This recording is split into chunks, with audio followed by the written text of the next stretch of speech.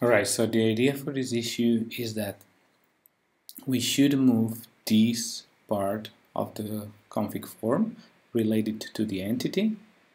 We should probably move it to the prior menu, which is here. Sorry for the lower resolution, but it works better for the video.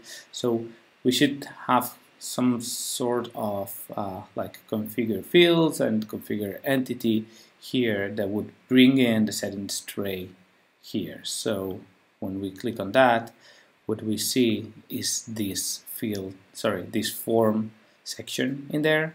So we can save it from there. And once this one is gone, we are left with the fields.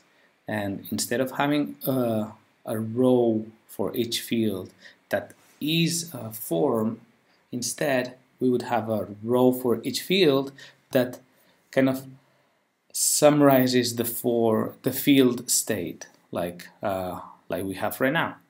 Here we have the output of the field being disabled and that the alias is internal ID.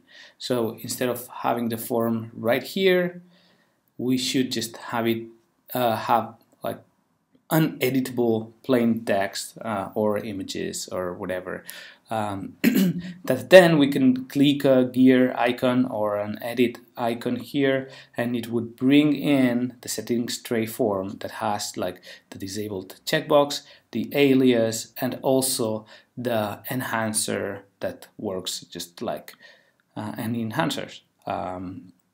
You can select an enhancer and it brings in other form items. So probably just moving this row, this is considered just one row, to a settings tray, and then when the settings tray saves, you save the state of this field by saving the whole form. So at the end there is no extra check, and we can even get rid of this save button.